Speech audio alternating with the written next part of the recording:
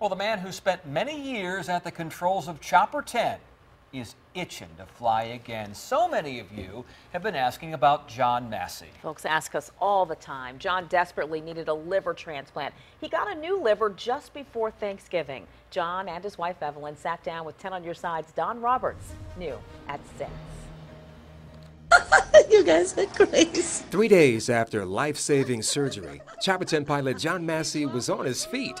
The celebration continues now, nearly 4 weeks later. He and his wife Evelyn realize how fortunate they are. The organ procurement agency LifeNet says several thousand people are waiting right now for organ transplants in Virginia. And every week at least 3 die. John's journey to this point began about 30 years ago while stationed at an Army base in South Korea. He got a tattoo. And it was just a little mom and pop store, you know, in Uijeongbu, South Korea. And apparently the needle was not clean. And that transmitted the virus to me. And it takes 30 years for it to affect the liver. And by the time they can detect it, the damage is already done. John felt the first signs of trouble in a fateful month, April 2012. You remember the flight when the jet crashed out at Oceana? On that flight, I just started not to feel very well. John says his doctor diagnosed stage 4 liver failure. He was dying. In the next year, he would receive various treatments. One of the experimental drugs they put me on almost killed me. I spent a week in a hospital in intensive care for that trial, and I was put on the liver transplant list. John says he got the first call to Charlotte for a possible transplant September 24th. I went through the entire process, getting ready for surgery on the gurney. I'm looking at the operating door. The surgeon comes out and says, "I'm sorry, but the liver is not viable.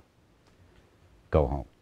1 month later, while in Charlotte for a checkup, John says his doctor told him to stick around. A liver became available.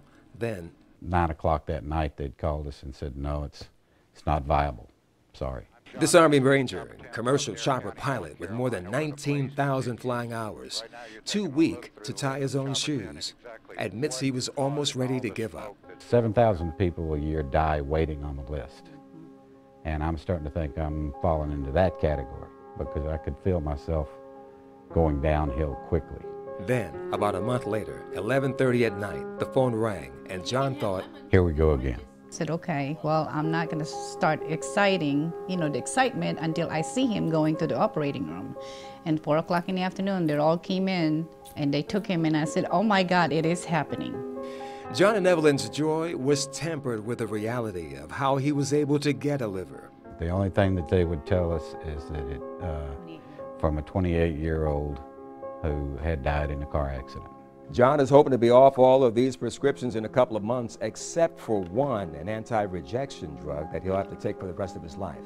And then he's waiting for a new prescription, some new drugs to be developed to combat the virus that caused the whole problem. He still has that. My surgeon told me that, that I should expect to live a long life, 30 to 40 more years. He's grateful to the donor and the donor's family. It is a gift, and you have to receive it as a gift.